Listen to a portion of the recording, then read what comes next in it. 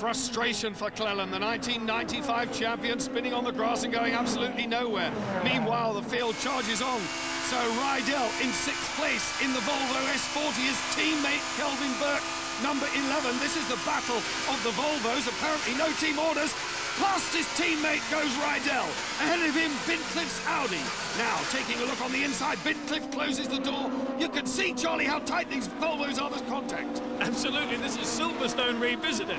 Nothing like kissing Volvos into the first couple of laps of the race. Not good for the pacemaker of the Volvo team manager. Must be leaping off his hinges by now. They're still going at it as they go through Allards past the pit straight.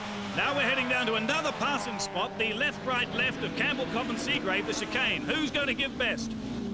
Rydell got the verdict, I think, just. There's Rydell, number 3, on your left-hand side of the picture, nipping through, and wide goes Kelvin Burt. Rydell is in front, Kelvin Burt fighting back.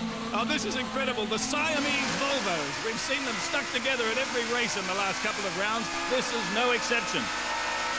It's got to end in tears. This can't continue like this. It is very, very dangerous. In fact, that's Burt losing it. Burt in front of Rydell. Rydell's missed him. Burt's off on the infield. Through there, taking advantage of that, the number 10 Honda of James Thompson. Kelvin Burt going from one side of the circuit to the other as the field charges through the dancing number 14 Peugeot. Patrick Watts as well. Look at Will Hoy's door flapping in the breeze. He took a mighty clout there from the